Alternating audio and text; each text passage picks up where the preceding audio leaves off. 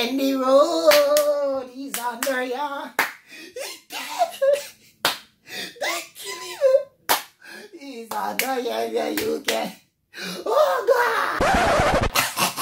What's up, guys? It's your boy Psynos here. Well, guys, it seems as if Anthem player base has totally collapsed. Is Anthem beyond saving? EA believes that it is not there yet. But what are your thoughts, guys? Is Anthem deader than dead or then dead?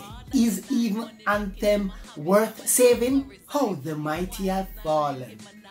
Alright, guys, so Anthem been out for 3 months, guys, made multiple headlines for all the wrong reasons.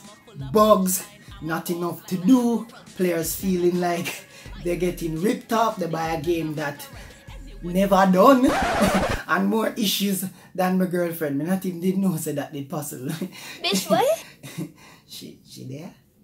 Let's look at the numbers! So alright, guys, this is not official data released by BioWare, but you know, Twitch is a platform to basically know what's popping and what's not really popping. So when Anthem was released in February, it was really high, guys. It was at 330,000 persons viewing, 4,000 channels streaming it.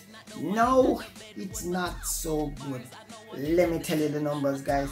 It is at an all-time low at 113 views. Not 113,000, 113 views and only 15 channels streaming it on Twitch.